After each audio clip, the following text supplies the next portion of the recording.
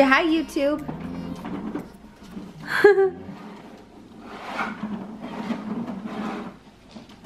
And you, Missy, are you gonna eat your food? Are you gonna eat your food? There's Tiki outside. Do you see her? Don't step on our food bowl. Yeah, Tiki. All right, guys, so I wanted to show you this. This is our lovely fireplace and mantle.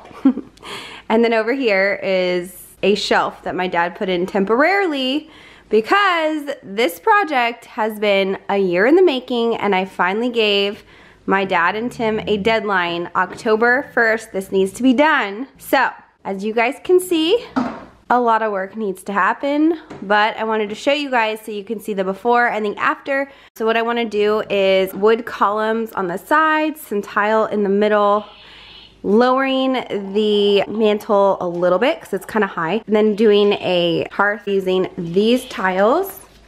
There's still plastic on them, but these are marble tiles, and that is what's happening over there. And then over here, I want to do a built-in so you guys can see it's really high up there. And I want to do shelves, and then I want a little cabinet that I can store some stuff in there as well. I think I'm ready to have my living room back and having just like a space that I can decorate because I love decorating, and Halloween is my favorite holiday, and that is why I must have this mantle done by October 1st so I can decorate. What do you think, Benson? What do you think about that? Are you gonna unlock the door? Let's take a rest.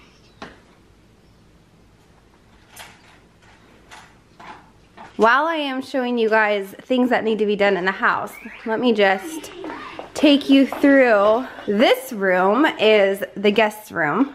Obviously, the bed is a disaster zone, but there's nothing on the walls. Nothing on the walls. There needs to be stuff on the walls, so I'm gonna hang this picture somewhere in here because it kind of matches. And then here's a photo of Tim and I. Oh, well, there's Teak. And then this photo is our engagement photos that we had taken when we got married. It's a huge like poster size, and I don't know what to do with it. I love this photo. It's really pretty, but I don't know what to do with this photo. If you guys have any ideas, let me know. Then I have this mirror, and it really doesn't go with much because it's like a mint green. And then guys, last thing I want to show you in our laundry room, look at how cute. I got this cute rug for the laundry room because Tiki's box is in here. So I thought, you know, any excuse for like cat paraphernalia. And then this tile is the same tile we're gonna be using on our hearth, on our fireplace. So we have it in the laundry room, and I also have it in the guest bath. So you guys can see it's really pretty, it's shiny. And it looks nice when you clean it. So it hasn't been cleaned in a while, but yeah, this is the guest bathroom. Where's my son? There he is! Ah! Hey you. Hey you sweet bug. What were you doing? Did you unlock the door? No. No. Hey, do you want to show everyone where the new flowers we repotted are? Where's the flowers that we put new dirt in? Remember that? Where is it? Can you show everybody? Good boy. There it is. We repotted a yellow rose bush that I got for Easter from my father-in-law and his wife. So I repotted it, and I'm really hoping that it comes back. So far, it's looking kind of barren. We will see. Good afternoon, everyone. I hope you all are having a fabulous day. I showed you guys a little bit of what I did this morning. I fed Benson some breakfast, and I had breakfast as well, and I wanted to share with you guys everything that I'm eating today. So I am going to start with my breakfast, and I did not record it because I was busy dealing with my child. But here is basically what I made this morning. I've been kind of hooked on avocado toast. So I used this sourdough bread. I toasted the sourdough bread in the toaster oven, and then I took half of an avocado and I spread it evenly on top of the toast, and then I sprinkled it with my absolute new favorite, the everything but the bagel seasoning. So guys, I was so resistant with the everything but the bagel seasoning mix. I don't know, I just didn't feel like it was like that great, and everybody was like pretty much buying this stuff off the shelves of Trader Joe's. Like we could not keep it in stock. So of course I'm just like, okay, this is like way overhyped. People are just crazy. Then I tried it and I'm like, yeah, I better get another bottle. So I bought another bottle last night at work. I am gonna go ahead and get started with my lunch. I just had a good workout. I showered and Benson's asleep. He's taking a nap. So I'm gonna make a little Mediterranean taco. I don't know, that probably isn't the right word for it, but I'm gonna use the Mediterranean flatbread, some hummus, cucumber, and tomato. I was trying to think, and a little feta on top. So I'll show you guys what it looks like while I make it. Okay guys, so I'm just gonna go ahead and quickly whip up this lunch and I'll just chat with you guys while I'm doing it. And I did want to say I am gonna be doing my zucchini recipe for dinner tonight, so hang tight till the end, or you guys can move forward if you want that recipe. But yeah, so here's my lunch. I have one Persian cucumber that I like to slit in half like this, whoops, like this. And then I just dice it pretty thin. And then I like to, so I probably most likely am gonna have leftovers, and I like to use one of the Middle Eastern flatbreads for this taco, and then whatever leftover I have, I just pretty much like make a little salad out of it. So I get more out of my lunch than just that. Less carbs though too. So next I'm cutting an heirloom tomato, and I don't know, I'm just gonna try to dice it thinly because these are basically gonna be all going into a taco. So I just cut it in quarters. Okay, tomato's good, and then I'm gonna do some red onion. This is pretty much exactly how I make my, my favorite salad. I use cucumber, tomato, onion, feta. I do use olives, but I'm not putting olives in this today because I ran out. So, right, a thinly sliced onion, and then I'm gonna just dice this up. Red onion seriously makes this, you guys. If you want to attempt this, do not leave out the red onion. That's the flavor. That's really where you get a lot of the just like really good depth of flavor with the red onion. So don't skip that step. Okay, moving to the flatbread. So I just take my flatbread. I got this Mediterranean hummus, but it is literally almost gone. I'm just gonna have to scrape the sides, but it's just gonna be my base. Just gonna spread some of this on here. Okay, that's probably good. I just did a thin base just down the middle there. The next thing I'm gonna do is start layering. So I think I'm gonna start with my onion just because it's the smallest. I'm doing some onion on the bottom,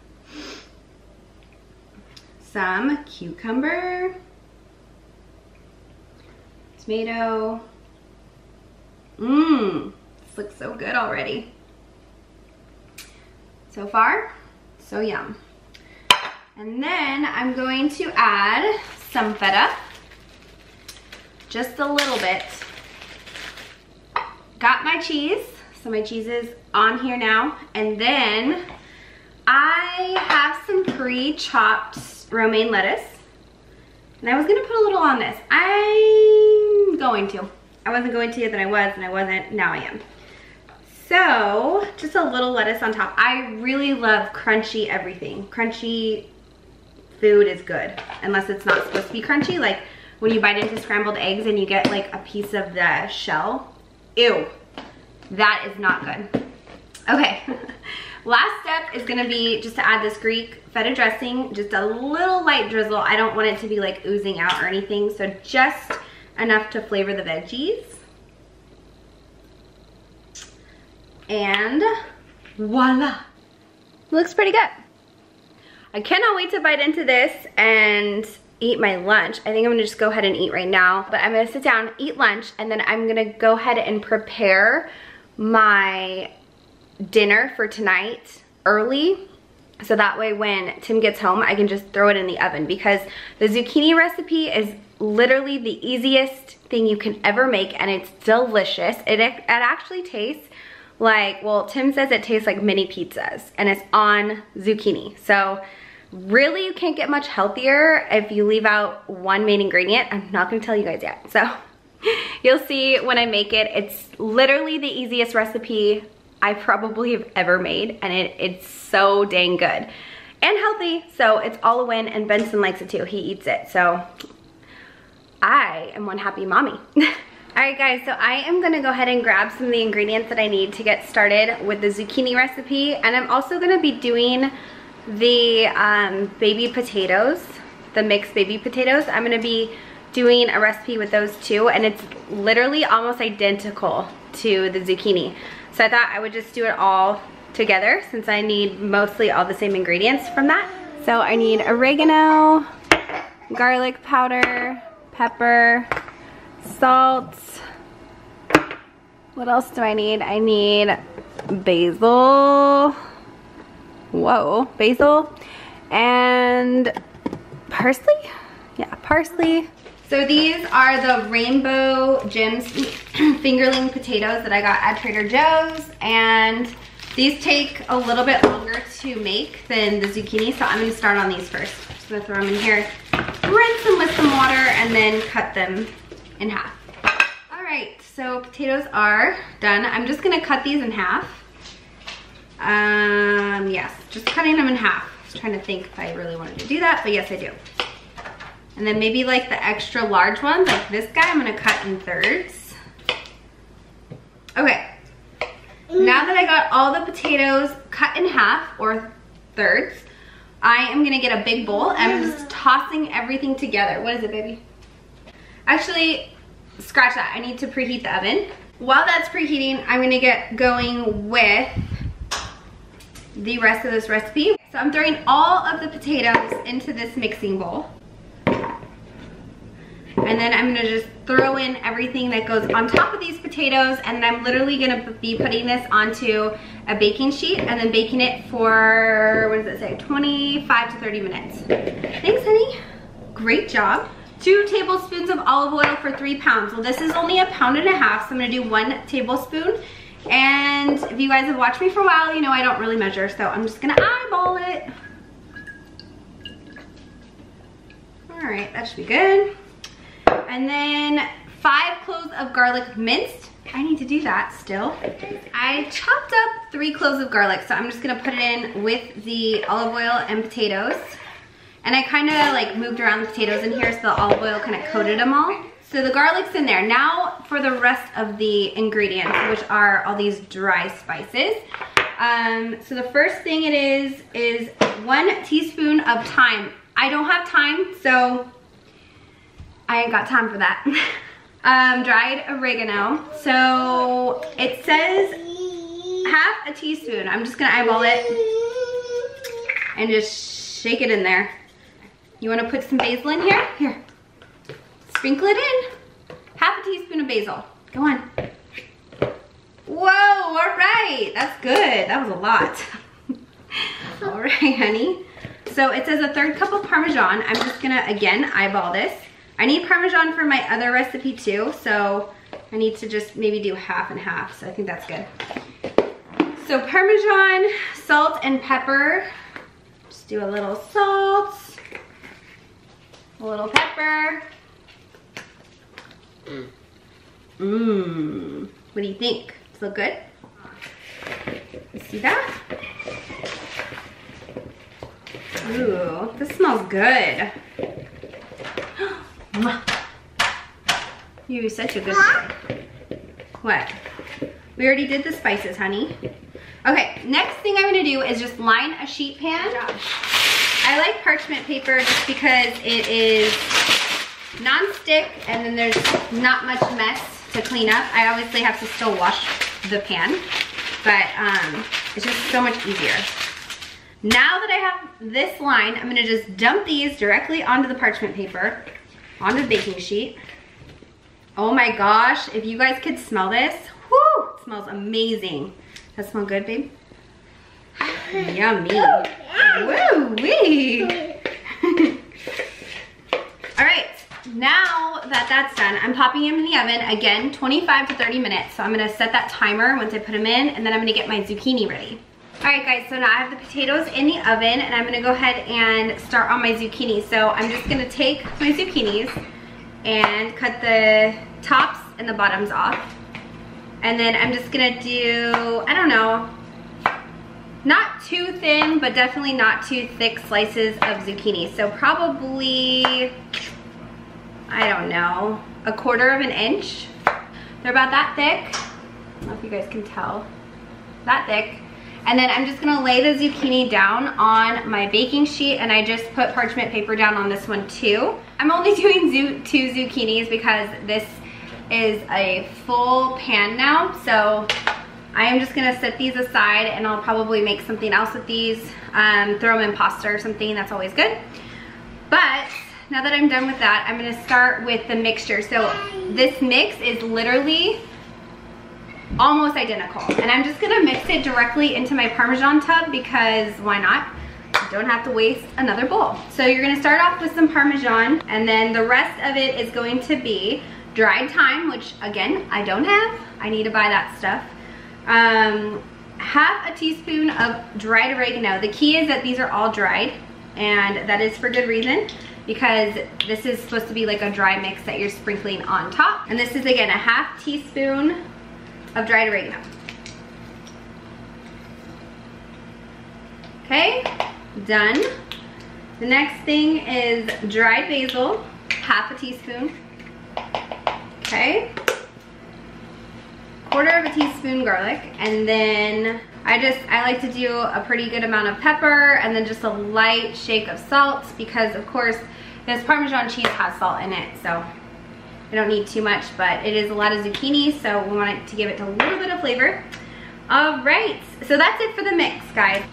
Now for the fun part, which is to dress these zucchinis. Drizzle some olive oil on top, and I'm just gonna use my finger. If you guys have like a fancy brush to like brush them out, then by all means. Just making sure that all the olive oil is evenly coated on each and every zucchini. Now I get to sprinkle a little bit of this mixture on each and every one.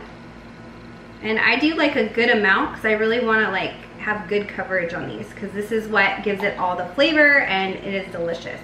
Now that I've done sprinkling all of that goodness on top of the zucchinis, I'm gonna go ahead and pop this in the oven. It's supposed to be at 350, but I already have potatoes in there at 400, so I'm just gonna do a little less time. They might get a little brown or whatever, but I have 11 minutes, and it says 15 at 350, and then you broil it. So I think I'll be okay if I pop it in right now. All right, guys, so the potatoes have been in for a little longer than 25 minutes. This is what they look like. The zucchini's down there. I think I'm gonna pull out the potatoes since they're ready. Look at how good those look. And then I'm going to move this to the top because this needs to go on broil for about 2 minutes. So while that's broiling, I am going to be putting the potatoes back into that bowl that I initially used to like mix everything together. And then we're adding some butter to it. And then I'm adding some fresh basil. It does call for fresh parsley, but I don't have parsley, so I'm gonna do fresh basil. And yeah, just mix it together, and then that's ready to go. And it's still gonna be really hot because my zucchini only has 2 minutes to go, and then I can plate everything and show you guys, and hopefully it all tastes as delicious as it did last time. Yeah, so I'm gonna start doing that right now. All right, so here's what it looks like. And I wanted to also say another great thing about the parchment paper is that I literally just lifted it up off of the pan and just dumped them in. So easy, and there's like essentially no cleanup at all. So now I'm just gonna cut 2 tablespoons of butter, and I'm just, again, eyeballing it and then throwing it in here. I'm just gonna toss it up until it's all melted, and then do the diced chopped basil that I already did too. I'm gonna just throw that in there too. And then these are done. As soon as I mix these together, we are ready for the zucchini. If only you guys could smell this. It literally smells so amazingly good. And that fresh basil really gives it like a pop of color, which I love. Mmm, yummy. So the zucchini just came out. It looks so delicious. I cannot wait to plate this and sit down and eat dinner with the family. But I'm gonna show you guys what it looks like. Of course, you could add chicken or whatever you wanna add to it, but this is my dinner. This is what I eat, is just veggies on the side. And it is so satisfying. Veggies are actually very, very filling. So people that think they're not, they really are. They fill you up so well. But yeah, oh, and I wanted to let you guys know that I finally got an Instagram. So if you guys have Instagram and you're curious, I'm still getting into the swing of it because I've only posted maybe like 10 things on there so far. But it is my name, Katie Hespe, just like my channel. And yeah, you guys can check it out, follow me, and I am going to be doing that face mask that I bought in a previous haul. I'm actually gonna be doing that in an Instagram video. So if you guys wanna see that, I highly recommend you follow me. I'm not quite sure when I'm gonna do that, probably in the next couple days though. So keep your eyes out for that. And yeah, I'm gonna sit down with my family, enjoy this dinner. So thank you guys so much for watching. As always, I love you all so, so much. Please like, subscribe, and share this video. And I will see you guys in my next one. Bye.